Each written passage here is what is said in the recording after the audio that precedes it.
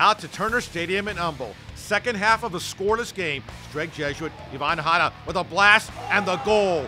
1-0 Crusaders. Strake would get a second goal from Hayden Fetzer to take a 2-0 lead. Later in the second half, Humble trying to come back. Raul Abad with the kick, and then William Avila with the header and the goal. That cut the lead to 2-1. Now late in the match, Humble has a chance on the throw-in, but this ball is knocked away, and Strake Jesuit would go on to win it. 2-1 the final. The Crusaders advance to Friday's Region 3 semifinals.